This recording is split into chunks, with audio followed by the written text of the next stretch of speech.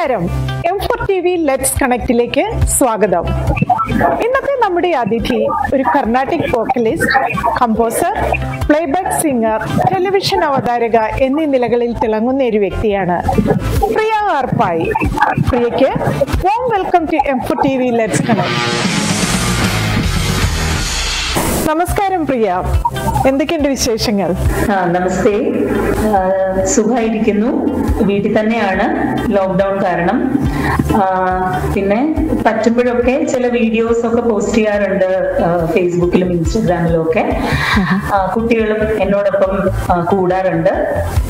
ഇതൊക്കെയല്ലേ നമുക്ക് നമ്മളെ ഇപ്പം സമാധാനിപ്പിക്കാനും മറ്റുള്ളവരെ സന്തോഷിപ്പിക്കാനും ഒക്കെ സാധിക്കുള്ളൂ. അപ്പൊ ഇതൊക്കെ ചെയ്യുന്നു. പ്രോഗ്രാംസ് ഒന്നും പുറത്ത് ചെയ്യാൻ പറ്റാത്തതുകൊണ്ട് വീട്ടിലിരുന്ന് തന്നെയാണ് ഇപ്പൊ ഇങ്ങനത്തെ പരിപാടികളെല്ലാം. ഓക്കെ, നല്ല കാര്യം. പ്രിയ ക്ലാസിക്കൽ ആൻഡ് വെസ്റ്റേൺ ഫ്യൂഷന് വളരെ പ്രശസ്തയാണല്ലോ. എന്താണ് അതിനുള്ള ഒരു ഇൻസ്പിറേഷൻ? അതായത് ക്ലാസിക്കൽ ഫ്യൂഷൻ എന്ന് പറഞ്ഞാൽ ഇങ്ങനെ കൂടുതലും ഞാൻ വെസ്റ്റേൺ ഫ്യൂഷൻ ആയിട്ട് വോക്കൽസ് ഒന്നും ചെയ്യാറില്ല. അതായത് പഠിച്ചതൊക്കെ കർണാട്ടിക് തന്നെ ആയതുകൊണ്ട് കർണാട്ടിക് മ്യൂസിക്കിൽ തന്നെയാണ് കൂടുതൽ കോൺസെൻട്രേഷൻ. കോമ്പോസിഷൻസ് കർണാട്ടിക് പാടിയിട്ട് അതിലുള്ള ഇൻസ്ട്രുമെന്റ്സ് വെസ്റ്റേൺ ഇൻസ്ട്രുമെന്റ്സ് യൂസ് ചെയ്ത് അതിലെ ബീറ്റ്സ് പിന്നെ ബേസ് ഗിറ്റാർ ഇതെല്ലാം യൂസ് ചെയ്തിട്ട് കർണാട്ടിക്കിനെ തന്നെ എത്രത്തോളം ഭംഗി വരുത്താമോ അങ്ങനെയാണ് ചെയ്തിരിക്കുന്നത്. അത് ചെയ്യാൻ കാരണം എന്താ വെച്ചാൽ കുറച്ചുകൂടി ജനങ്ങളുടെ ഇടയിൽ അതിനെ ഒന്ന് ജനകീയമാക്കാൻ വേണ്ടിയാണ്. യങ്സ്റ്റേഴ്സ് കൂടുതലും ഇതുമായിട്ട് പെട്ടെന്ന് എന്താ പറയാ ചേർന്ന് പോകുന്ന ആൾക്കാരായിരിക്കും. വെസ്റ്റേൺ ഫ്യൂഷൻ എന്ന് പറയുമ്പം അവർക്ക് കുറച്ചുകൂടി ഇഷ്ടപ്പെടും എന്ന് എനിക്ക് തോന്നിയിട്ട് യങ്സ്റ്റേഴ്സിനെ അട്രാക്ട് ചെയ്യാൻ വേണ്ടിയിട്ടാണ് ഞാൻ ഇങ്ങനെ ഒരു സംഭവം ആദ്യമായിട്ട് തുടങ്ങിയത്. ബട്ട് എന്നാൽ പോലും കൂടുതലും ക്ലാസിക്കലിൽ തന്നെയാണ് കോൺസെൻട്രേറ്റ് ചെയ്യാറുള്ളത്. ഇപ്പൊ യൂട്യൂബിൽ നോക്കിയാൽ എത്ര കോമ്പോസിഷൻസ് വേണമെങ്കിലും കാണാൻ പറ്റും നമുക്ക്. പക്ഷെ അന്നൊന്നും നമ്മുടെ കാലത്തൊന്നും അത്രയും ഇല്ലായിരുന്നു. അപ്പൊ ഷോപ്സിലൊക്കെ പോയിട്ടാണ് CDs ഒക്കെ മേടിച്ചുകൊണ്ടിരുന്നത്. അപ്പൊ അങ്ങനെ ചില CDs ക്ലാസിക്കൽ CDs വാങ്ങാൻ പോയപ്പോൾ വെസ്റ്റേൺ ഫ്യൂഷൻ ആൽബംസ് വളരെ കുറച്ചേ ഉണ്ടായിരുന്നുള്ളൂ അന്നത്തെ കാലത്തൊക്കെ. ഒന്ന് രണ്ട് പേരെ ഫ്യൂഷൻ ചെയ്യുന്നുണ്ടായിരുന്നുള്ളൂ. അപ്പൊ അതിലൊരെണ്ണം രാജേഷ് വൈദ്യ ചെയ്ത ഫ്രീക്ക് എന്ന് പറഞ്ഞ ഒരു ആൽബം ആൻഡ് പഞ്ചരത്ന കൃതി, നമ്മുടെ ത്യാഗരാജ പഞ്ചരത്നം, അത് ഫ്യൂഷനായിട്ട് ചെയ്ത അത് രണ്ടും കേൾക്കാൻ ഇടയായി. അപ്പൊ എനിക്ക് പെട്ടെന്ന് നമ്മുടെ കുറച്ച് ക്ലാസിക്കൽ കോമ്പോസിഷൻസ് എടുത്ത് ഇതുപോലെ ചെയ്താൽ എന്താണെന്നുള്ള ഒരു ഫീലിംഗ് വന്നിട്ട് അങ്ങനെ ചെയ്തതാണ് ആദ്യത്തെ ആൽബം. അതിന്റെ പേര് ഭാവതരംഗം എന്നാണ്. അതിൽ പക്ഷെ ഞാൻ ഓൾറെഡി ഉള്ള ക്ലാസിക്കൽ കോമ്പോസിഷൻസ് അല്ല, ഞാൻ തന്നെ ട്യൂൺ ചെയ്ത കുറച്ച് ക്ലാസിക്കൽ കോമ്പോസിഷൻസ് ആണ് എടുത്തത്. 9 കീർത്തനങ്ങൾ. അതില് ചില ഒരെണ്ണം സ്വാതിരുന്നാൾ കോമ്പോസിഷൻ തന്നെ ഉണ്ട്. സ്വാതിരുന്നാളിന്റെ എല്ലാ കോമ്പോസിഷൻസും നൊട്ടേറ്റ് ചെയ്യപ്പെട്ടിട്ടില്ല. ഇപ്പൊ വേറെ പലരും നൊട്ടേറ്റ് ചെയ്ത് അവരവരുടേതായിട്ടുള്ള ട്യൂണിൽ പാടാറുണ്ട്. അപ്പൊ അങ്ങനെയുള്ള ഒരു കോമ്പോസിഷൻ ആജ് ആയ എന്നുള്ള കോമ്പോസിഷൻ അതെന്റെ ഗുരു എന്നെ യമുന കല്യാണി രാഗത്തിലാണ് പഠിപ്പിച്ചത്. ബട്ട് ഞാൻ അത് രേവതിയിൽ കമ്പോസ് ചെയ്തു. അതുപോലെ പാരിക്കുള്ളി നല്ല നാട് ഭാരതിയാറിന്റെ അത് ജോൺപുരിയിലൊക്കെ പലരും പാടി കേട്ടിട്ടുണ്ട്. ഞാനത് സിന്ധു ഭൈരവിയിലാക്കി. പിന്നെ പുരന്ദരദാസരുടെ ഒരുപാട് കോമ്പോസിഷൻസ് നൊട്ടേറ്റ് ചെയ്യപ്പെടാതെ ലിറിക്സ് മാത്രമായിട്ട് നമുക്കുണ്ട്. വളരെ മീനിങ് ഫുൾ ആയിട്ടുള്ള ഒരുപാട് കോമ്പോസിഷൻസ്. അപ്പം അതിലൊരെണ്ണം വെങ്കടരമണ ബാരു എന്ന് പറഞ്ഞ ഒരു കോമ്പോസിഷൻ, അത് ഹംസനാഥത്തിൽ ഞാൻ ട്യൂൺ ചെയ്തു. അങ്ങനെ 9 കോമ്പോസിഷൻസ് ഫ്യൂഷനായിട്ട് ചെയ്തു. അതായിരുന്നു എൻ്റെ ഫസ്റ്റ് ഫ്യൂഷൻ ആൽബം. അത് എല്ലാവർക്കും ഇഷ്ടമായി. അതിലുള്ള കുറേ സോങ്സ് ഒക്കെ പലരും ഡാൻസിനൊക്കെ അതാണ് ഏറ്റവും വലിയ പ്രത്യേകത. ഫ്യൂഷൻ CDs ഉള്ള ഒരുപാട് പാട്ടുകൾ കുട്ടികളുടെ ഡാൻസ് പെർഫോമൻസിന് യൂസ് ചെയ്യണം. അതിന്റെ ബീറ്റ്സും ഇതൊക്കെ വന്നു വരുന്നത് അതാണ്. നല്ലൊരു കാര്യമാണല്ലോ അത്. ഇപ്പൊ ഇങ്ങനെ ഒരു ഫ്യൂഷനൊക്കെ ചെയ്തു വരുമ്പോൾ, നമ്മുടെ ട്രഡീഷണൽ കർണാട്ടിക് മ്യൂസിക്കിനെ ഫ്യൂഷൻ ചെയ്തു വരുമ്പോൾ എന്തെങ്കിലും എതിർപ്പുകളോ അല്ലെങ്കിൽ എന്തെങ്കിലും ക്രിറ്റിസിസംസോ നേരിടേണ്ടി വന്നിട്ടുണ്ടോ? ഫ്യൂഷൻ ചെയ്യുമ്പോൾ നേരിടേണ്ടി വന്നിട്ടില്ല. കാരണം അത് ആർക്കും പറയാനുള്ള അധികാരമില്ല. നമ്മുടെ മ്യൂസിക് എത്ര വാസ്റ്റാണ്, ഇന്ത്യൻ മ്യൂസിക് എന്ന് പറയുന്നതേ വാസ്റ്റാണ്. അത് തന്നെ ഞാൻ പറയുകയാണെങ്കിൽ യൂണിവേഴ്സലി മ്യൂസിക് എന്ന് പറയുന്ന ഒന്നാണ്. എല്ലാത്തിനും എല്ലാ രാഗങ്ങൾക്കും അതിന് പാരലൽ ആയിട്ടുള്ള ഒരു രാഗം കർണാട്ടിക്കിലും ഉണ്ടാവും, ഹിന്ദുസ്ഥാനിയിലും ഉണ്ടാവും. അപ്പൊ അങ്ങനെ വെച്ച് നോക്കുമ്പോൾ മ്യൂസിക് ഒന്നാണ്. എല്ലാ മ്യൂസിക്കിലുള്ള നമുക്ക് ഇഷ്ടപ്പെടുന്ന നന്മകൾ എന്ന് പറഞ്ഞാലും നമുക്ക് പറയാൻ പറ്റില്ല എന്താണ് നന്മകൾ.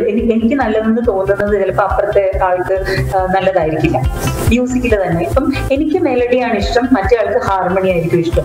ആ ഹാർമണിയും മെലഡിയെയും ഒരുമിച്ചാക്കുന്നതിൽ എന്താ തെറ്റ്? ഒരു തെറ്റും എനിക്ക് തോന്നുന്നില്ല. അതുകൊണ്ട് തന്നെ ആവാം ആർക്കും അതിലൊരു എതിർപ്പും ഉണ്ടായിരുന്നില്ല. ഈവൻ എന്റെ ഗുരുവിന് പോലും ഒരു എതിർപ്പും ഉണ്ടായിരുന്നില്ല. അദ്ദേഹം വളരെ മോട്ടിവേറ്റ് ചെയ്തു. പക്ഷേ ഒരു കാര്യം ഞാൻ ചെയ്തപ്പോ ചിലരെന്ന് പറയുന്നത് അതിലും എനിക്ക് എന്റേതായിട്ടുള്ള ന്യായീകരണങ്ങളുണ്ട്. അതെന്താ വെച്ചാൽ വിഷ്ണു സഹസ്രനാമം അത് ഞാൻ ആദ്യമായിട്ട് ഫ്യൂഷൻ ആയിട്ട് ചെയ്തിട്ട് അതുപോലും ഞാൻ എന്താ ചെയ്തതെന്ന് വെച്ചാല് അതിനെ 8 ആയിട്ട് ഡിവൈഡ് ചെയ്ത് 8 രാഗങ്ങളിലേക്കാക്കി കമ്പോസ് ചെയ്തിട്ട് വിത്ത് താളം. സാധാരണ വിഷ്ണു സഹസ്രനാമം എല്ലാരും ജപിക്കുന്നത് ശാന്താകാരം ഭുജഗശയനം പത്മനാഭം സുരേശം വിശ്വാധാരം ഗഗന സദൃശം മേഘവർണം ശുഭാംഗം, ഇങ്ങനെയാണ് എല്ലാരും ജപിക്കുന്നത്. പക്ഷേ ഞാൻ അതിനെ ട്യൂൺ ചെയ്തു. മീനിങ്ങിൽ മാറ്റം വരാത്തത് നമുക്ക് ഈവൻ ഗദ്യമാണെങ്കിൽ പോലും നമ്മൾ സംസാരിക്കുകയാണെങ്കിൽ പോലും അതിലൊരു ട്യൂണില്ലേ? എല്ലാ ഭാഷയ്ക്കും ഒരു ട്യൂണുണ്ട്. തൃശ്ശൂർ ഭാഷയ്ക്ക് ഒരു ട്യൂണുണ്ട്, കാസർഗോഡ് ഭാഷയ്ക്ക് ഒരു ട്യൂണുണ്ട്. അപ്പൊ പിന്നെ എന്തും പാട്ടായിട്ട് ട്യൂൺ ചെയ്താൽ എന്താ തെറ്റ്? അപ്പൊ അതുകൊണ്ട് തന്നെ അത് കുട്ടികളെ സംബന്ധിച്ചിടത്തോളം എനിക്ക് എന്റെ കുട്ടികളൊക്കെ ഇതൊക്കെ പഠിക്കണം എന്ന് ഭയങ്കര ആഗ്രഹമായിരുന്നു. നമ്മുടെ നാമം, നമ്മുടെ മന്ത്രങ്ങള്, വേദങ്ങള്, ഇതിനെ കുറിച്ചൊക്കെ അവർക്ക് ഇനിയുള്ള ഭാവി തലമുറയ്ക്ക് നന്നായിട്ട് ജ്ഞാനം വേണം എന്ന് എനിക്കൊരു ആഗ്രഹം ഉണ്ടായിരുന്നു. അതുകൊണ്ടാണ് ഞാൻ വിഷ്ണു സഹസ്രനാമം ട്യൂൺ ചെയ്ത് 8 രാഗങ്ങളിൽ കമ്പോസ് ചെയ്ത് അത് ഫ്യൂഷൻ ആയിട്ട് ഇതുപോലെ തന്നെ ബാക്ക്ഗ്രൗണ്ട് മ്യൂസിക് കുറച്ച് ക്ലാസിക്കൽ വെസ്റ്റേൺ ആയിട്ട് ചെയ്തിട്ട് അത് ഒരു ആൽബം ചെയ്തു. അത് ചെയ്ത് കഴിഞ്ഞപ്പോൾ കുറച്ച് പേര് പറഞ്ഞു ഇതൊന്നും ട്യൂൺ ചെയ്യാൻ പാടില്ല, വെറുതെ ജപിക്കുകയാണ് ചെയ്യുന്നത്. അങ്ങനെയാണെങ്കിൽ MS അമ്മ സുപ്രഭാതം ട്യൂണിലാണല്ലോ പാടിയിരിക്കുന്നത്. അത് ചെയ്തു കഴിഞ്ഞതിന് ശേഷം എത്രയോ കാലത്തിന് ശേഷം ശങ്കർ മഹാദേവൻ സുപ്രഭാതം വേറൊരു രാഗത്തിൽ ചെയ്തു. അതിനൊന്നും അങ്ങനെ നോക്കാൻ പോയാൽ എല്ലാത്തിനും ഏതെങ്കിലും ഒരാൾ തുടങ്ങി വെച്ചാലല്ലേ അത് അങ്ങനെ അത് അതിന്റെ ഇപ്പം ട്രഡീഷൻ ആരോ പറഞ്ഞത് എനിക്ക് ഓർമ്മ. ട്രഡീഷൻ എന്ന് പറയുന്നത് എന്താണ്? ചേഞ്ച് ചെയ്യുന്നതാണ് ട്രഡീഷൻ എന്നാണ് പറയപ്പെടുന്നത്. അല്ലാതെ അതിനൊരു തുടക്കം എന്ന് നമുക്ക് പറയാൻ പറ്റില്ല. ഞാൻ കഴിഞ്ഞ എന്റെ മക്കളുടെ മക്കള് ചിലപ്പോ പറയും ഞാൻ ചെയ്ത വിഷ്ണു സഹസ്രനാമാണ് ട്രഡീഷൻ എന്ന്, അല്ലെ?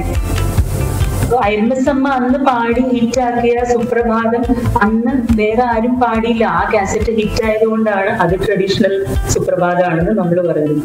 അതുകൊണ്ട് എല്ലാത്തിനും മീനിങ് മാറാതെ എന്ത് നമ്മൾ മ്യൂസിക് ചെയ്താലും അതിൽ തെറ്റില്ല എന്ന് ഞാൻ എല്ലാവരോടും എന്നോട് പറയുന്നവരോടെല്ലാം ഞാൻ ഈ കാര്യം പറഞ്ഞ് മനസ്സിലാക്കാം.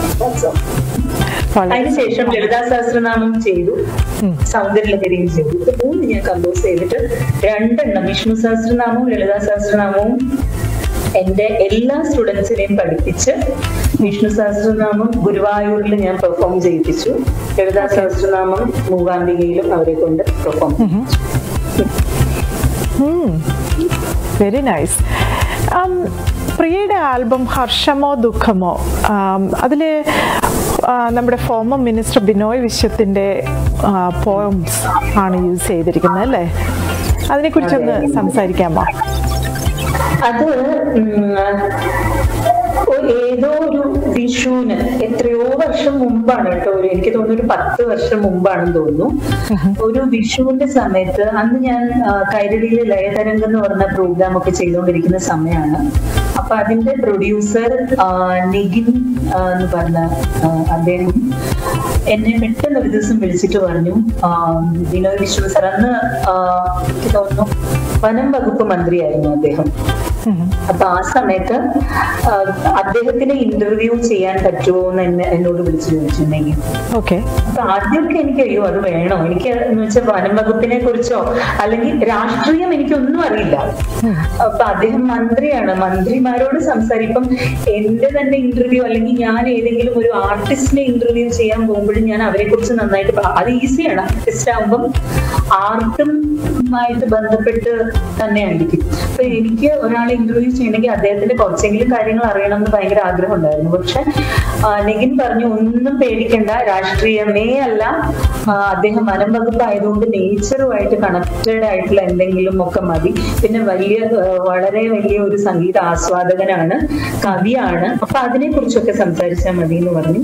അങ്ങനെ ഞാനിപ്പോ ഇന്റർവ്യൂ ചെയ്തപ്പോ അദ്ദേഹം ആ ഇന്റർവ്യൂവിന്റെ ഇടയിൽ പറഞ്ഞു വിഷുവിനെ കുറിച്ചൊക്കെ, വിഷുവിന്റെ സമയത്തായിരുന്നു ഇന്റർവ്യൂ. അപ്പൊ വിഷുവിനെ കുറിച്ച് പറഞ്ഞു വന്നപ്പോ ഇപ്പൊ പ്രകൃതി പോലും ഈ നമ്മുടെ പ്രവൃത്തിക്ക് എതിരായിട്ട് ഇങ്ങനെ പ്രവർത്തിച്ചുകൊണ്ടിരിക്കുകയാണ്. നമ്മുടെ പ്രവൃത്തികൾ തന്നെയാണ് അതിന് കാരണം. അറിയാമല്ലോ, ഗ്ലോബൽ വാർമിംഗ് അത് ഇതെന്നൊക്കെ പറഞ്ഞ് അങ്ങനത്തെ ഇഷ്യൂസ് ഒക്കെ എന്താ പറയാ, പ്രകൃതി നാച്ചുറലി റിയാക്ട് ചെയ്യുമല്ലോ. അതുകൊണ്ടാവാം എല്ലാ വർഷവും കറക്റ്റ് ആ മേടത്തിൽ ആ ഏപ്രിൽ സമയത്ത് പൂക്കുന്ന കൊന്നൊക്കെ മാറിയാണല്ലോ ഇപ്പൊ പൂക്കുന്നത്. നേരത്തെ പൂക്കുന്നു, എല്ലാം മാറിയാണ് ഇപ്പൊ സംഭവിച്ചുകൊണ്ടിരിക്കുന്നത്. അപ്പൊ അതിനെ കുറിച്ച് അദ്ദേഹം ഒരു കവിത എഴുതി എന്ന് പറഞ്ഞിട്ട് അദ്ദേഹം ഒന്ന് വായിച്ചു. ഞാനൊരു കവിത എഴുതിയിട്ടുണ്ട്, വിഷു ആയതുകൊണ്ട് എനിക്ക് എഴുതണമെന്ന് തോന്നിയിട്ട് എഴുതിയിട്ടുണ്ടെന്ന് വായിച്ചിട്ട് ഞാനൊന്ന് ചൊല്ലിക്കോട്ടെ എന്ന് ചോദിച്ചു. അപ്പൊ തന്നെ അത് വാങ്ങിയിട്ട് അതൊന്ന് ചൊല്ലി കഴിഞ്ഞപ്പം അദ്ദേഹത്തിന് അത് ഭയങ്കര ഇഷ്ടമായി. അത് ഇനിയും ഞാനൊരു 7-8 എഴുതി തരാം, ഒരു ആൽബം ചെയ്താലോ എന്ന് ചോദിച്ചു. അങ്ങനെയാണ് അത് കഴിഞ്ഞ് പിന്നെ ഞാനും മറന്നു, അദ്ദേഹവും മറന്നു. കുറെ കാലം കഴിഞ്ഞിട്ടാണ് പിന്നെ വിളിച്ചിട്ട് നമ്മൾ അന്നിങ്ങനെ സംസാരിച്ചിട്ടില്ലേ, അങ്ങനെ ചെയ്യാമോ എന്ന് എന്നോട് വീണ്ടും ചോദിച്ചു. അപ്പൊ ശരി ചെയ്യാമെന്ന് പറഞ്ഞിട്ട് അങ്ങനെ 9 കവിതകൾ, അതിൽ 8 എണ്ണവും നേച്ചറുമായിട്ട് കണക്റ്റഡ് ആയിട്ടുള്ളതായിരുന്നു. Okay, beautiful. പ്രിയ ഒരു മ്യൂസിക്കൽ ഫാമിലിയിൽ നിന്ന് വരുന്ന വ്യക്തിയാണ്, അതുപോലെ മക്കൾ 2 പേരും സിംഗേഴ്സാണ്. പ്രിയയുടെ ഈ മ്യൂസിക്കൽ ജേർണി, അതായത് കുട്ടിക്കാലത്തെ തുടങ്ങിയതാണോ ഈ ക്ലാസിക്കൽ പാട്ടിനോടുള്ള കമ്പം, അല്ലെങ്കിൽ ആ ഒരു ട്രെയിനിങ്? ആരായിരുന്നു ആദ്യത്തെ ഗുരു? ആദ്യ ഗുരു വള്ളിയമ്മ എന്ന് പറഞ്ഞൊരു ടീച്ചറായിരുന്നു. 2 കണ്ണും കാണാൻ പറ്റാത്ത വയസ്സായിട്ടുള്ള ഒരു മാമിയായിരുന്നു ആദ്യത്തെ ഗുരു. അത് എന്നെ ഒരു 3-4 വയസ്സ് തൊട്ടേ അച്ഛനും അമ്മയും പാട്ട് പഠിക്കാൻ കൊണ്ടുപോയിട്ട് ഞങ്ങൾ അഗ്രഹാരത്തിലാണ് താമസിച്ചുകൊണ്ടിരുന്നത്. അപ്പൊ അവിടെ അറിയാലോ, തമിഴ് ബ്രാഹ്മിൻസ് എല്ലാവരും പാട്ട് പഠിക്കാൻ പോകും. അതൊരു നിർബന്ധമുള്ള കാര്യമാണ്. അവിടെ ആരാണ് ആ അഗ്രഹാരത്തിൽ പാട്ട് പഠിപ്പിക്കുന്നതെന്ന് വെച്ചാൽ അവരുടെ അടുത്ത് പാട്ട് പഠിക്കാൻ പോവാന്ന് ഉള്ള ഒരു നിർബന്ധമുള്ള കാര്യമായിരുന്നു. അങ്ങനെ കൊണ്ടുവിട്ടു. അന്ന് തൊട്ടാണ് തുടങ്ങിയത് ശരിക്കും. ആദ്യമൊക്കെ ഒരു റുട്ടീൻ പോലെ, അന്ന് നമുക്കൊന്നും ഇത്ര ഇൻട്രസ്റ്റോ ഇതിലേക്ക് ഇങ്ങനെ ആവണം അതൊന്നും അറിയില്ലല്ലോ 4 വയസ്സിൽ. ഒരു റുട്ടീൻ പോലെ ആദ്യമൊക്കെ മടി കാണിച്ചു പോവാൻ. പക്ഷെ അച്ഛനും അമ്മയും പറഞ്ഞു അതിൽ പോയേ പറ്റൂ, ഇത് എന്തായാലും പഠിച്ചേ പറ്റൂ എന്ന് പറഞ്ഞു. അതെനിക്ക് വളരെ ഒരിക്കലും എന്റെ മനസ്സിൽ നിന്ന് എടുത്ത് കളയാൻ പറ്റാത്ത ഒരു കാര്യമാണ്. ഇപ്പോഴത്തെ കുഞ്ഞുങ്ങളുടെ പാരന്റ്സ് ചിലരിങ്ങനെ പറയുന്നത് കേട്ടാൽ എനിക്ക് അവരോടൊക്കെ ഇത് പറയണമെന്ന് തോന്നും. കാരണം ചുമ്മാ യൂണിറ്റ് ടെസ്റ്റ് ആണെന്നൊക്കെ പറഞ്ഞിട്ട് ക്ലാസ് കട്ട് ചെയ്യും. 8th സ്റ്റാൻഡേർഡ് ആകുമ്പോഴേക്കും നല്ല കഴിവുള്ള കുട്ടികൾ അക്കാഡമിക്സിൽ ശ്രദ്ധിക്കാൻ പറ്റുന്നില്ല എന്ന് പറഞ്ഞാൽ നിർത്തും ക്ലാസ്. പിന്നെ അത് വിട്ടുപോയി. എനിക്കറിയില്ല അതെന്തുകൊണ്ടാണ് അവരങ്ങനെ ചെയ്യുന്നത്. രണ്ടും ഒരു കണക്ഷനും ഇല്ലാന്ന് തോന്നുന്നു. അതായത് കണക്ഷൻ ഇല്ലാന്ന് പറഞ്ഞാൽ പോസിറ്റീവ് ആയിട്ടുള്ള കണക്ഷൻ ഉണ്ട് താനും. മ്യൂസിക് ക്ലാസ്സിൽ വന്ന് അല്ലെങ്കിൽ 2 കീർത്തനം പാടിക്കഴിഞ്ഞാൽ ഭയങ്കര പോസിറ്റീവ് എനർജിയാണ്. ആ എനർജി കൊണ്ട് അക്കാഡമിക്സ് കുറച്ചുകൂടി നന്നായിട്ട് ശ്രദ്ധിക്കാനേ പറ്റുള്ളൂ. പിന്നെ എന്തുകൊണ്ടാണെന്നറിയില്ല ഇപ്പോഴത്തെ കുട്ടികളൊക്കെ ആ ഒരു ട്രെൻഡ്.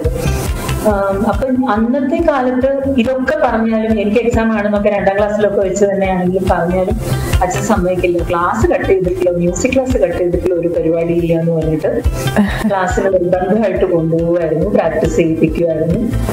പിന്നെ ശരിക്കുള്ള ഒരു ഇൻട്രസ്റ്റ് വന്നത് 8th സ്റ്റാൻഡേർഡിൽ പഠിക്കുമ്പോഴാണ്. ഓക്കെ. എന്ന് വെച്ചാൽ മ്യൂസിക്കിൽ എന്തെങ്കിലുമൊക്കെ ആവണം. നമ്മളിങ്ങനെ വെറുതെ കാണാതെ പഠിച്ച് പാടിയിട്ടൊന്നും കാര്യമില്ല. അതായത് സാധാരണ കോമ്പറ്റീഷൻസിനൊക്കെ പോകുമ്പോൾ 8ാം ക്ലാസ് 9ാം ക്ലാസ് വരെയൊക്കെ ടീച്ചേഴ്സ്, അന്ന് സ്കോളർഷിപ്പ് കിട്ടിയതോടുകൂടി ഞാൻ പഠിക്കാൻ തുടങ്ങിയത് വർക്കല CS ജയറാം സാർ, അദ്ദേഹത്തിന്റെ അടുത്താണ് പഠിച്ചത്. അപ്പൊ അദ്ദേഹം ഏത് കോമ്പറ്റീഷന് പോകുമ്പോഴും ക്യാപ്സ്യൂള് പോലെ രാഗവും സ്വരവും ഒക്കെ ഇങ്ങനെ പറഞ്ഞു തരും. അത് തന്നെ കാണാതെ പഠിച്ചിട്ടാണ് പോയി. മിക്കവാറും എല്ലാ സ്ഥലത്തും പ്രൈസൊക്കെ കിട്ടുമായിരുന്നു. നന്നായിട്ട് സെറ്റ് ചെയ്ത് തരും. പിന്നെ 8th സ്റ്റാൻഡേർഡ് വെച്ചിട്ടാണ് ജെന്യുവൻ ആയിട്ട്, ഇതൊന്നും അല്ല സ്വന്തമായിട്ട് ഇംപ്രൂവൈസ് ചെയ്ത് പോകണം. കർണാട്ടിക് മ്യൂസിക്കിൽ ഏറ്റവും വേണ്ടത് അതാണ്, ഇംപ്രൂവൈസേഷൻ ആണ്. അല്ലാതെ വെറുതെ കുറെ കീർത്തനങ്ങൾ പഠിച്ചിട്ടൊന്നും ചെയ്യാൻ പോകുന്നില്ല. അപ്പം ഇംപ്രൂവൈസ് ചെയ്യണം, രാഗം സ്വന്തമായിട്ട് പാടണം, സ്വരം പാടണം എന്നൊക്കെ തോന്നി തുടങ്ങിയത് ഇതുപോലെ ദൂരദർശനിൽ, അന്ന് ദൂരദർശൻ മാത്രമേ ഉണ്ടായിരുന്നുള്ളൂ. അതിൽ വരുന്ന പ്രോഗ്രാംസ് എല്ലാം മ്യൂസിക് പ്രോഗ്രാംസ് ആയിക്കൊള്ളട്ടെ, എന്തുമായിക്കോട്ടെ, ഇതുപോലൊരു ഇന്റർവ്യൂ, രശ്മിക്കൊന്നും ഓർമ്മയുണ്ടോന്ന് അറിയില്ല, ഇതുപോലൊരു ഇന്റർവ്യൂ അല്ല, ഒരു വളരെ ഇൻഫോർമേറ്റീവ് ആയിട്ടുള്ള ഒരു പ്രോഗ്രാം സുരഭി എന്ന് പറഞ്ഞിട്ട് ഓർമ്മയുണ്ടോ? ഏതാണ് സുരഭി? സുരഭി രേണുക ഷഹാനെ ഓർമ്മയുണ്ട് അല്ലേ? അപ്പൊ അതൊക്കെ വളരെ നമ്മൾ കാത്തിരുന്ന് കാണുന്ന പ്രോഗ്രാം ആയിരുന്നു. അതുപോലെ തന്നെ എല്ലാ സൺഡേയും 11 o'clock spirit of unity concert എന്ന് പറഞ്ഞിട്ട് പുട്ടപ്പർത്തിയിൽ നടക്കുന്ന classical കോമ്പസിഷൻസിന്റെ half an hour telecast ഉണ്ടായിരുന്നു. അതില് തൃശൂർ രാമേന്ദ്രൻ സാറ്, ചാരുമതി രാമേന്ദ്രൻ വൈഫ്, അദ്ദേഹത്തിന്റെ മോള് ശുഭശ്രീ രാമചന്ദ്രൻ, ഇവര് 3 പേരും കൂടെ ഇരുന്ന് ക്ലാസിക്കൽ കോമ്പസിഷൻസ് ഇങ്ങനെ കച്ചേരി പാടി, നാട്ടരാഗത്തിൽ ജയ ജയ എന്ന് പറഞ്ഞ് ഖണ്ഡജാപ്പ് താളത്തിലുള്ള ഒരു കീർത്തനം പാടിയിട്ട്, ശുഭശ്രീക്ക് വന്ന് ഏകദേശം എന്നെക്കാളും ചെറുതാന്ന് തോന്നുന്നു ശുഭശ്രീ. അപ്പം ഇവര് 3 പേരും കൂടെ കച്ചേരി പാടി അവസാനം ഇതിന് ഖണ്ഡജാപ്പ് താളത്തിലുള്ള ഈ ജയ ജയക്ക് സ്വരങ്ങൾ ഇങ്ങനെ പാടുമായിരുന്നു, മനോധർമ്മ സ്വരം. ശുഭശ്രീ ഒക്കെ ഇങ്ങനെ വളരെ ഫ്ലുവന്റ് ആയിട്ട് ഇങ്ങനെ വരികയാണ് മനോധർമ്മ സ്വരം. അപ്പൊ എനിക്ക് തോന്നി, ഈ പ്രായമുള്ള ഈ കുട്ടിക്ക് സ്വരം പാടാമെങ്കിൽ പിന്നെ എനിക്ക് എന്തുകൊണ്ട് ട്രൈ ചെയ്തുകൂടാന്ന് തോന്നി. പിന്നെ നെക്സ്റ്റ് ഡേ അന്ന് ഇതേ രാഗത്തിലുള്ള ഈ കോമ്പസിഷന് തന്നെ പാടി തുടങ്ങിയതാണ്. സ്വരം, പിന്നെ അതുപോലെ തന്നെ രാഗം, ഇതെല്ലാം പിന്നെ ഒരിക്കലും സാറിന്റെ അടുത്ത് ചോദിച്ച് കാണാതെ പഠിച്ച് പാടേണ്ടി വന്നിട്ടില്ല. അപ്പൊ അതൊക്കെയാണ്. പിന്നെ ഇത് ഇങ്ങനെ പോയി കണ്ടിന്യൂസ് ആയിട്ട് ഇവിടം വരെ എത്തി. ബ്യൂട്ടിഫുൾ. പ്രിയ ഒരുപാട് കോമ്പസിഷൻസ് ചെയ്തിട്ടുണ്ടല്ലോ ഓൾറെഡി. ഇതെല്ലാം ഡിവോഷണൽ ആൽബംസ് തന്നെയാണോ അതെയോ വേറെന്തെങ്കിലും ട്രഡീഷണൽ അല്ലാതെയുള്ള? അതായത് കോമ്പസിഷൻസ് എന്ന് പറഞ്ഞാൽ കർണാട്ടിക് കോമ്പസിഷൻസ് ഒരുപാട് കമ്പോസ് ചെയ്തിട്ടുണ്ട്. അത് ആൽബത്തിന് വേണ്ടിയും ചെയ്തിട്ടുണ്ട്. അതല്ലാതെ വെറുതെ എന്റെ സ്റ്റുഡൻസിനെ പഠിപ്പിക്കാൻ. എനിക്ക് കുറെ സ്റ്റുഡൻസ് ഉണ്ട്. അപ്പം താങ്ക് ഗോഡ് നല്ല കഴിവുള്ള കുറെ സ്റ്റുഡൻസ് ഉണ്ട്. പിന്നെ ഈ പറഞ്ഞ പോലെ കുറെ അമ്മമാര് ഇപ്പം പണ്ടത്തെ കാലത്ത് പഠിക്കാൻ സാധിക്കാതെ ഇപ്പൊ വളരെ ഇൻട്രസ്റ്റ് തോന്നി എന്റെ അടുത്ത് വരുന്ന ഒരുപാട് പേരുണ്ട് കേട്ടോ. അങ്ങനെയുള്ള ഒരുപാട് പേരുണ്ട്. പണ്ട് ഇവരുടെ ചിലർക്ക് പണ്ട് പറ്റാതിരുന്നു, പറ്റിയിട്ട് പോലും ഈ പറഞ്ഞ പോലെ ഉഴപ്പിയിട്ട് എക്സാം ഉണ്ട് അത് ഇതെന്നൊക്കെ പറഞ്ഞ് ഉഴപ്പിയിട്ട് കണ്ടിന്യൂ ചെയ്യാൻ പറ്റാത്തവര്, അങ്ങനെയുള്ളവരുണ്ട്. നല്ല സ്റ്റാൻഡേർഡുള്ള സ്റ്റുഡൻസും ഉണ്ട്. അപ്പൊ ഇവർക്ക് എല്ലാവർക്കും വേണ്ടിയിട്ട് ഡിഫറെന്റ് ആയിട്ടുള്ള കാറ്റഗറീസിലുള്ള കോമ്പസിഷൻസ് ഞാൻ കമ്പോസ് ചെയ്യാറുണ്ട്. ലൈറ്റ് മ്യൂസിക് കമ്പോസ് ചെയ്യാറുണ്ട് കുട്ടികൾക്ക് കോമ്പറ്റീഷൻസിന് പാടാൻ വേണ്ടിയിട്ട്. പിന്നെ അങ്ങനെ കുറെ ടൈപ്പ് ഓഫ് ഭജൻസ്. പിന്നെ ഈ ലോക്ക്ഡൌൺ തുടങ്ങിയപ്പോ തന്നെ ഫസ്റ്റ് വീഡിയോ നമ്മൾ ഫേസ്ബുക്ക് പേജിൽ പോസ്റ്റ് ചെയ്തത് തന്നെ ധന്വന്തരി മന്ത്രം. ധന്വന്തരി എന്ന് പറയുന്നത് ഗോഡ് ഓഫ് മെഡിസിൻ ആണ്. അപ്പൊ നമ്മളെപ്പോഴും എന്ത് രോഗം വന്നാലും ധന്വന്തരി ഭഗവാനെ പ്രാർത്ഥിച്ചാൽ രോഗം ഭേദമാകുമെന്ന് പറയപ്പെടുന്നുണ്ട്. അപ്പം ഫസ്റ്റ് ഇതിന്റെ ലോക്ക്ഡൌൺ സ്റ്റാർട്ട് ചെയ്തപ്പോ തന്നെ ഞാൻ കുട്ടികളെയും ധന്വന്തരി മന്ത്രം ഞാൻ അപ്പൊ തന്നെ രേവതി രാഗത്തിൽ കമ്പോസ് ചെയ്തിട്ട് കുട്ടികളെ പഠിപ്പിച്ചിട്ട് അത് പോസ്റ്റ് ചെയ്തിരുന്നു. അത് ഒരുപാട് പേർക്ക് ഇഷ്ടമായി എന്ന് പറഞ്ഞ കമന്റ്സ്, ലൈക്സ് ഒക്കെ വന്നിട്ടുണ്ടായിരുന്നു. ഓക്കെ, വാവ്. പ്രിയ 1000-ലേറെ പാട്ടുകൾ റെക്കോർഡ് ചെയ്തല്ലോ അല്ലേ? പല ഇന്ത്യൻ ലാംഗ്വേജസിൽ മലയാളം, തമിഴ്, തെലുഗു, കന്നഡ, സാൻസ്ക്രിറ്റ്, ഹിന്ദി, കൊങ്കണി ആൻഡ് മറാഠി. കൊങ്കണി എന്റെ മദർ ടങ് ആണ്. ഞങ്ങൾ കൊങ്കണി ബ്രാഹ്മിൻസ് ആണ്. ഇത് എല്ലാം തന്നെ ക്ലാസിക്കൽ ഡിവോഷണൽ സോങ്സ് ആണോ? അതോ മറ്റ് ലാംഗ്വേജുകളിലും ഫ്യൂഷൻ ചെയ്തിട്ടുണ്ടോ? ഫ്യൂഷൻ മറ്റ് ലാംഗ്വേജ് എന്ന് പറഞ്ഞാൽ ഈ ലാംഗ്വേജസ് ഒക്കെ തന്നെയാണ് ഇതിലെ എല്ലാം. ഇപ്പം കർണാട്ടിക് മ്യൂസിക്കിൽ തന്നെ ഏറ്റവും കൂടുതൽ കോമ്പോസിഷൻസ് ഉള്ളത് സാൻസ്ക്രിറ്റ്, കന്നഡ, തെലുഗു, തമിഴ്, മലയാളത്തിലും കുറവാണ്. ഈ മറ്റ് ലാംഗ്വേജസിനെ അപേക്ഷിച്ച് കുറവാണ്. ബട്ട് മലയാളത്തിലും ഉണ്ട്. അപ്പൊ മലയാളത്തിൽ ഫ്യൂഷൻ ചെയ്തത് കരുണ ജീവാനന്ദ താമസം കൃഷ്ണ, അത് ഫ്യൂഷൻ ചെയ്തിട്ടുണ്ട്. കൃഷ്ണാനി ദേഗനെ ബാരു കന്നഡ, അത് ചെയ്തിട്ടുണ്ട്. പിന്നെ തെലുഗു ബണ്ടു ദീതി ഗോലു, അത് ചെയ്തിട്ടുണ്ട്. പിന്നെ സംസ്കൃതം ഒരുപാടുണ്ട്. മഹാഗണപതി, സ്വാമിനാഥ പരിപാലയ സുമാം, അങ്ങനെ ഒരുപാട് കോമ്പോസിഷൻസ് ചെയ്തിട്ടുണ്ട്. ബ്യൂട്ടിഫുൾ. പല സിനിമകളിലും പാടിയിട്ടുണ്ടല്ലോ അല്ലേ? 5-ൽ-1 അർജുനൻ എന്ന മൂവിയിലെ സുഹൃതം സുധമായ അല്ലേ ആ പാട്ട്? സുഹൃതം സുധമായ.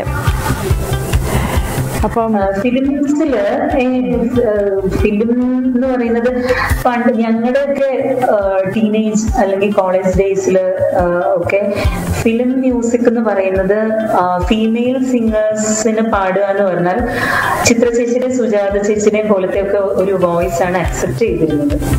അതായത് ഒരു ഷാർപ്പ് വോയിസ്. അത് മേ ബി അന്നത്തെ ആക്ടേഴ്സിന് യോജിച്ച ശബ്ദമായിരിക്കുമല്ലോ. ഇപ്പൊ തന്നെ ഡബ് ചെയ്യുമ്പോഴും നമ്മളെ കാണുമ്പോൾ എങ്ങനെയുണ്ട്, അപ്പൊ അതിന് നമ്മുടെ ഫേസിന് അല്ലെങ്കിൽ നമ്മുടെ ആറ്റിറ്റ്യൂഡിന് മാച്ച് ആയിട്ടുള്ള ആളാണല്ലോ നമുക്ക് ഡബ് ചെയ്യാം. അതുപോലെ തന്നെ അതുകൊണ്ടായിരിക്കാം ആക്ടേഴ്സ് എങ്ങനെയുള്ള ആക്ടേഴ്സ് ആണോ അതനുസരിച്ചുള്ള വോയിസ് ആയിരിക്കും പാടിപ്പിക്കുക. അപ്പൊ അതുകൊണ്ട് എന്റെ വോയിസ് ഒരിക്കലും ഒരു സിനിമ പാട്ടിന് പറ്റിയ വോയിസ് ആണെന്ന് അന്ന് എനിക്ക് തോന്നിയിരുന്നില്ല. കുറച്ച് ബേസ് റേഞ്ച് ആണ് എന്റെ വോയിസ്. അതുകൊണ്ട് തന്നെ അങ്ങനെ ഫിലിമിൽ പാടാൻ അങ്ങനെ ഞാൻ ശ്രമിച്ചിട്ടുമില്ല. അങ്ങനെ ഒരു ഇതൊന്നും ഇല്ലായിരുന്നു. പിന്നെ മോഹൻ സിത്താര സാറാണ്, അത് അദ്ദേഹത്തിന്റെ സ്വരഭാരത് എന്ന് പറഞ്ഞ ഒരു സ്കൂള്, മ്യൂസിക് സ്കൂളുണ്ട് തൃശ്ശൂര്. അതിന്റെ ആനുവൽ ഡേ സെലിബ്രേഷൻസും ആയിട്ട് കണക്ട് ചെയ്തിട്ട് ഒരു വലിയൊരു ഫ്യൂഷൻ പ്രോഗ്രാം അദ്ദേഹം കണ്ടക്ട് ചെയ്തിരുന്നു. അപ്പൊ എന്നെ അതിൽ ലീഡ് ചെയ്ത് പാടാൻ ക്ഷണിച്ചു. അദ്ദേഹത്തിന്റെ സ്റ്റുഡൻസ് ബാക്കിൽ ഇങ്ങനെ പല ഹാർമണി ഇങ്ങനെ പാടും. അപ്പൊ ഞാനും ഒരു ഉണ്ണികൃഷ്ണൻ എന്ന് പറഞ്ഞ ഒരു വോക്കലിസ്റ്റ്, അദ്ദേഹവും കൂടി ലീഡ് ചെയ്ത് ഒരു ഫ്യൂഷൻ പ്രോഗ്രാം പോലെ ചെയ്യാനായിട്ട് ക്ഷണിച്ചു. അമൃതവർഷിണി രാഗത്തിലുള്ള ഒരു പീസായിരുന്നു അത്. അപ്പൊ അത് കഴിഞ്ഞപ്പോഴാണ് സാറ് പറഞ്ഞത് ക്ലാസിക്കൽ ആയിട്ട്, സെമി ക്ലാസിക്കൽ ആയിട്ടുള്ള ഏതെങ്കിലും ഒരു സോങ്ങിന് നെക്സ്റ്റ് മൂവിയിൽ ഞാൻ ചെയ്യുന്നുണ്ടെങ്കിൽ ഉറപ്പായിട്ട് ഞാൻ പ്രിയയെ വിളിക്കുന്നുവെന്ന്. ഞാൻ വിചാരിച്ചു അത് മറന്നുപോയിട്ടുണ്ടാവുന്നു. പക്ഷെ അദ്ദേഹം ഓർത്ത് വെച്ച് വിളിച്ചിട്ട് ഈ പാട്ട് പാടിച്ചു, സുഹൃതം സുധാമ. Okay, very nice. പ്രിയയുടെ യൂട്യൂബ് സീരീസ് ശ്രേഷ്ഠ, അതിനെ കുറിച്ചൊന്ന് സംസാരിക്കാമോ? അത് ഈ പറഞ്ഞ പോലെ എന്റെ സ്റ്റുഡൻസിനും എന്റെ കുട്ടികൾക്കും എല്ലാവർക്കും നമ്മുടെ ഒരു കൾച്ചർ അതിലേക്കൊരു ഇൻട്രസ്റ്റ് കൊണ്ടുവരാനും അതെന്താണെന്ന് അവരറിയാനും വേണ്ടിയാണ്. അപ്പം എന്നെ സംബന്ധിച്ചിടത്തോളം ഒരു നമ്മുടെ ഒരു ഇന്ത്യൻ കൾച്ചർ എന്ന് പറയുന്നത് എന്താ പറയാ, എനിക്ക് പറയാൻ വാക്കുകളില്ല. അതിലെ നന്മകളും അതിലെ ഒരുപാട് ഇപ്പോഴും അറിയപ്പെടാത്ത ഒരുപാട് രഹസ്യങ്ങളും, എന്തുകൊണ്ട് നമ്മൾ ഇന്ന വേദം ഇന്ന സമയത്ത് ചൊല്ലുന്നു, അല്ല ഇന്ന മന്ത്രം ഇന്ന സമയത്ത് ചൊല്ലുന്നു, ഇന്ന പൂജ ചെയ്യുന്നു. ചിലരൊക്കെ പറയാം അത് അന്ധവിശ്വാസമായിരിക്കാം. ഒരു പരിധിവരെ അന്ധവിശ്വാസം എനിക്ക് ഇഷ്ടമല്ല. പക്ഷെ ഈ മന്ത്രങ്ങളിലും ഈ അമ്പലങ്ങളിലും ഒക്കെ ഒരു പോസിറ്റീവ് എനർജി ഉണ്ട് എന്നുള്ളതാണ് ഇപ്പോഴും എന്റെ വിശ്വാസം. അത് എന്റെ നെക്സ്റ്റ് ജനറേഷനും അത് അറിയണം എന്ന് തോന്നി. നമ്മൾ വീട്ടിലിരുന്ന് പാടുന്ന കീർത്തനങ്ങള്, അതേ കീർത്തനങ്ങള് അവിടെ പോയിരുന്ന് പാടിയാലുള്ള ആ ഒരു ആംബിയൻസിൽ പാടിയാൽ നമുക്ക് കിട്ടുന്ന ഒരു എനർജി എന്താണെന്ന് മനസ്സിലാക്കാൻ വേണ്ടിയാണ് ആദ്യമായിട്ട് ഇതൊന്ന് തുടങ്ങിയത്. അതായത് ഈ നമ്മുടെ എല്ലാ ക്ഷേത്രങ്ങളും നമ്മൾ വെറുതെ വീട് വെക്കുമ്പോ പോലും വാസ്തു നോക്കിയാണ് വീട് വെക്കുന്നത് അല്ലെ. ഒരു പൂജാമുറി എവിടെയാണ്, അല്ലെങ്കിൽ അടുക്കള എവിടെയാണ്, അതെല്ലാം നോക്കിയാണ് വീട് വെക്കുന്നത്. അപ്പം അമ്പലങ്ങളുടെ കാര്യം ഒന്ന് ആലോചിച്ച് നോക്കും, അവരെന്തൊക്കെ നോക്കിയായിരിക്കാം ആ ഒരു പ്രതിഷ്ഠ അവിടെ പ്രതിഷ്ഠിച്ചിട്ടുണ്ടാവുക. എത്ര അടി ദൈവത്തിന്റെ വിഗ്രഹത്തിന്റെ എത്ര അടി കഴിഞ്ഞിട്ടാണ് ഫസ്റ്റ് ആ ഒരു നട വരിക, അത് കഴിഞ്ഞിട്ട് എത്ര സ്റ്റെപ്സ് വേണം, സോപാനപ്പടികൾ വേണം, ഇതൊക്കെ നോക്കിയായിരിക്കും. അത് വെറുതെ ഒന്നുമല്ല, നമ്മുടെ അന്തരീക്ഷത്തില് ആ ഡിസ്റ്റൻസിൽ ഈ സാധനം വന്നു കഴിയുമ്പോ നമ്മൾ അവിടെ ചൊല്ലുന്ന ഒരു സാധനത്തിൽ നിന്ന് നമുക്ക് കേൾക്കുന്ന ശബ്ദത്തിൽ നിന്ന് ഉണ്ടാകുന്ന നമ്മുടെ എനർജി, ആ ഒരു എനർജി വളരെ പോസിറ്റീവായിട്ട് ക്രിയേറ്റ് ചെയ്യാൻ വേണ്ടിയാണ് ഇത്രയും സയൻസ് നോക്കുന്നത്. അപ്പൊ അത് അന്ധവിശ്വാസമല്ല, അത് സയൻസാണ്. അപ്പൊ അത് മനസ്സിലാക്കാൻ വേണ്ടിയാണ് ഈ ശ്രേഷ്ഠ എന്നുള്ള ഒരു സീരീസ് തുടങ്ങിയത്. ഇപ്പൊ നമ്മൾ ഏത് കീർത്തനം, കൃഷ്ണന്റെ കീർത്തനം ഇവിടെ ഇരുന്ന് പാടുന്നതിന് പകരം കൃഷ്ണന്റെ അമ്പലത്തിൽ പോയിരുന്ന് പാടിയാൽ എന്താ? അപ്പൊ പോകുന്നത് കൊണ്ട് ഈ അമ്പലത്തിനെ കുറിച്ച് എന്തെങ്കിലും മറ്റുള്ള ജനങ്ങളെ അറിയിക്കാം എന്ന് തോന്നി അതിനെക്കുറിച്ചും പറയാം എന്ന് അവിടെ പോയിരുന്നു. അത് ഫീൽ ചെയ്തത് എങ്ങനെയാന്ന് വെച്ചാൽ, എനിക്ക് ഊത്തുകാട് വെങ്കട സുബ്ബയ്യർ എന്ന ഒരു കമ്പോസർ ഉണ്ട്. അദ്ദേഹത്തിന്റെ കൃതികൾ പറഞ്ഞ എല്ലാവർക്കും അറിയാം. അലൈപ്പായുധേ, സ്വാഗതം കൃഷ്ണ, തായേ യശോദ, ഇതൊക്കെ എഴുതിയതാണ് അദ്ദേഹം. അപ്പൊ അദ്ദേഹം ജനിച്ചു വളർന്ന ഒരു സ്ഥലം ഊത്തുകാട് എന്ന് പറയുന്ന ഒരു ചെറിയ ഗ്രാമം, തഞ്ചാവൂരിലുള്ള ഒരു ഗ്രാമമാണ്. തഞ്ചാവൂരിനടുത്തുള്ള ഒരു ചെറിയ ഒരു ഗ്രാമം. അവിടെ ഊത്തുകാട് കാളിയമർദ്ദന ക്ഷേത്രമുണ്ട്. കാളിയമർദ്ദനാണ് വിഗ്രഹം അവിടുത്തെ. ആ കാളിയമർദ്ദന കൃഷ്ണനെ കുറിച്ചിട്ടാണ് ഇദ്ദേഹം എല്ലാ കോമ്പസിഷൻസും എഴുതിയിരിക്കുന്നത്. ഓൾമോസ്റ്റ് 90% കോമ്പസിഷൻസ് കൃഷ്ണനെ കുറിച്ചിട്ടാണ് എഴുതിയിരിക്കുന്നത്. ആ കോമ്പസിഷൻസ് ഒരു 9 കോമ്പസിഷൻസ് ഞാൻ എന്റെ സ്റ്റുഡൻസിനെ പഠിപ്പിച്ചിട്ട് അവിടെ കൊണ്ടുപോയി. ഞാൻ ഇവിടെ ആ ക്ഷേത്രത്തിൽ, ഊത്തുകാട് ക്ഷേത്രത്തിൽ കൊണ്ടുപോയി അവിടെ ഇരുന്ന് പാടിയപ്പം 6th സ്റ്റാൻഡേർഡിൽ പഠിക്കുന്ന കുട്ടി പോലും ആ പാട്ട് പാടിക്കഴിഞ്ഞപ്പം എൻ്റെ അടുത്ത് വന്ന് പറയാണ്, ഇനി നമുക്ക് വീട്ടിലിരുന്ന് പാടുന്നതിന് പകരം ക്ഷേത്രത്തിൽ പോയിരുന്ന് പാടാൻ കേട്ടോ മിസ്. അന്ന് ഞാൻ തീരുമാനിച്ചതാണ് ഇങ്ങനെ ഒരു സീരീസ് തുടങ്ങണം എന്നുള്ളത്. അറ്റ്ലീസ്റ്റ് ആ കുട്ടിയുടെ മനസ്സിൽ എന്തോ ഒരു എനർജി ഫീൽ ചെയ്തത് കൊണ്ടായിരിക്കില്ലേ അങ്ങനെ പറഞ്ഞിട്ടുണ്ടാവും. അതെന്താ വെച്ചാൽ ദൈവത്തിന് അഭിഷേകം ചെയ്തുകൊണ്ടിരിക്കുമ്പോ അതിന്റെ ഉള്ളിലിരുന്നാണ് നമ്മളിത് പാടുന്നത്. അത് കണ്ടുകൊണ്ട് എനിക്കത് പറയാൻ പറ്റില്ല, അത് എന്ത് ഫീലിംഗ് ആണ്. എനിക്കിപ്പം എന്താ ആലോചിക്കുമ്പോ ഭയങ്കര ഒരു ഫീലിംഗ് ആണ്. അപ്പൊ അതുകൊണ്ടാണ് ശ്രേഷ്ഠ എന്നുള്ള ഒരു സീരീസ് തുടങ്ങിയത്. ഇപ്പൊ നെറ്റിരിക്കുകയാണത് തൽക്കാലത്തേക്ക്, ലോക്ക്ഡൌൺ കാരണം. എല്ലാം ശരിയാവുമെന്ന് വിശ്വസിക്കുന്നു. അതെ. ആ ജേർണിയിൽ പ്രിയ എത്ര അമ്പലങ്ങൾ ഓൾറെഡി വിസിറ്റ് ചെയ്ത് കഴിഞ്ഞു? ഇനിയും ആ ജേർണി സീരീസ് എത്ര എണ്ണമായി? നമ്മള് ഒരു 20-ഓളം ആയിന്നാ തോന്നുന്നു. എനിക്ക് ഓർമ്മയില്ല തുടങ്ങിയിട്ട്. 10-20 ക്ഷേത്രങ്ങളാണ്. മൊത്തം യാത്ര ചെയ്യാനുള്ള ഒരു ആഗ്രഹം പ്രിയ എവിടെയോ ഞാൻ വായിച്ചറിഞ്ഞു, ഇന്ത്യയിലുള്ള എല്ലാ അമ്പലങ്ങളും സന്ദർശിക്കണമെന്ന്. അതെ.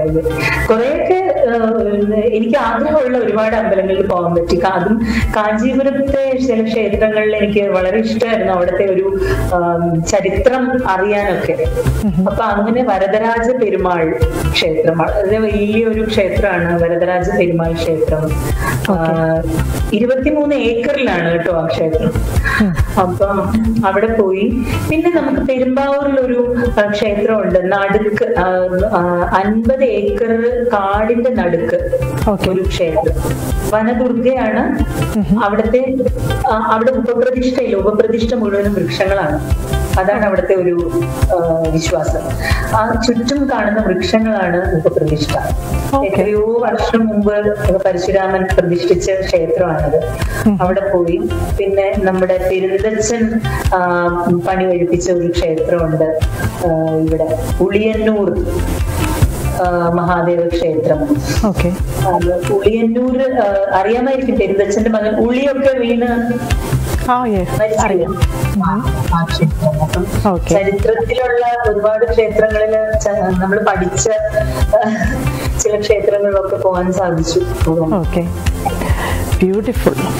അപ്പം ഒരുപാട് നന്ദി പ്രിയ, ഇന്നിവിടെ ഞങ്ങളോട് കണക്ട് ചെയ്ത് M4TV ലെറ്റ്സ് കണക്റ്റിൽ ഇത്രയും നേരം ഞങ്ങളോടുകൂടെ സ്പെൻഡ് ചെയ്തതിന് ഒരുപാട് നന്ദി. പ്രിയയ്ക്കും പ്രിയയുടെ കുടുംബത്തിനും എല്ലാവിധ ഐശ്വര്യങ്ങളും നേരുന്നു. Thank you so much. എനിക്ക് വലിയ സന്തോഷം ഇത്രയും നേരം ലക്ഷ്മിയോട് സംസാരിക്കാൻ പറ്റിയതിൽ. Thank you.